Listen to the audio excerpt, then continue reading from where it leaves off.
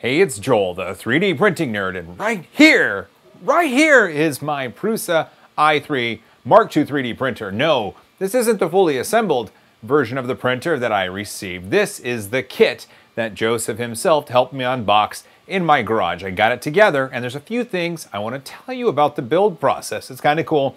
I thought you should know, so let's do this. Are you ready? Go.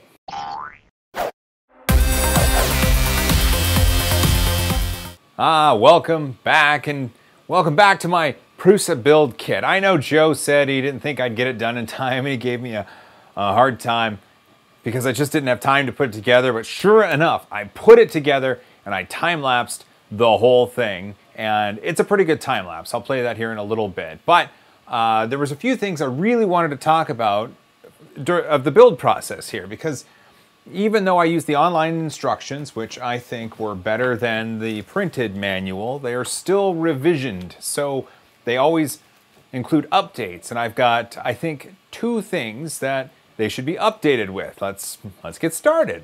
The first thing that I think should be updated has to do with the smooth rods that go into the Z motor mounts. And there's a small hole to put the rod in. And in order to fit the rod into the hole, I had to use flush cutters to trim the side of the hole so that the plastic could expand a little bit and accept the smooth rod. It didn't say that in the manual, and I was pushing pretty hard to try to get it to mount into that hole, but it wasn't gonna go. So I did have to use my flush cutters to trim the little side, and that let it open up a little bit, and then the smooth rod could fit in. And as you can see, it works right here, and it works right there. So, yay.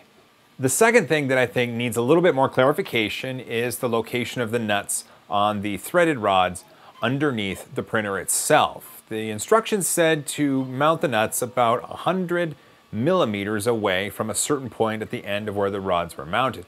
And I have calipers and I tried to use those, but it didn't work out too well.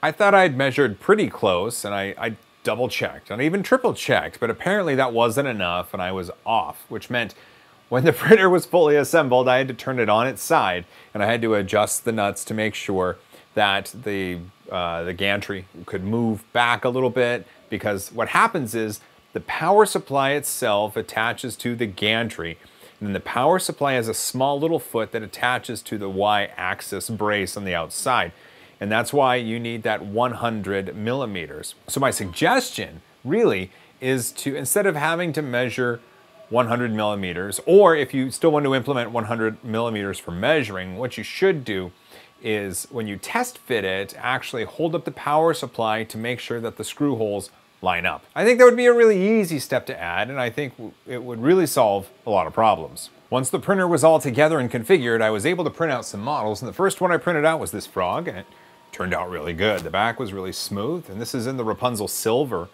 Joe's favorite color, as he says. It's a really cool color. It's got some shine and some sparkle to it.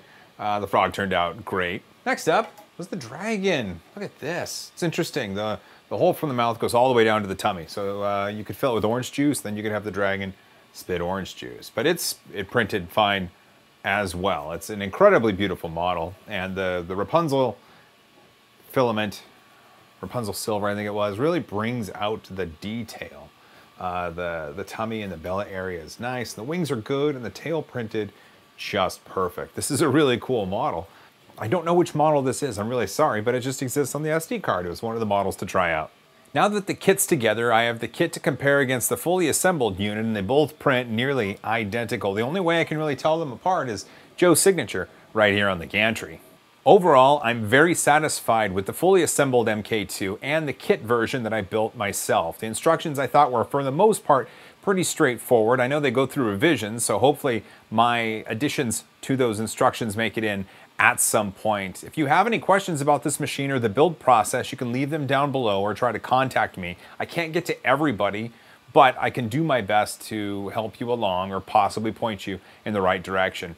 And this whole entire process was filmed at a time lapse, and if you're interested in seeing that, you can go right here. Otherwise, thanks for watching. I really appreciate it. Give it a thumbs up if this was interesting. Leave a comment down below if you have any questions. Don't forget to subscribe. A big thanks to my patrons who support me at patreon.com. Hug each other more often. I love you guys. As always, high five.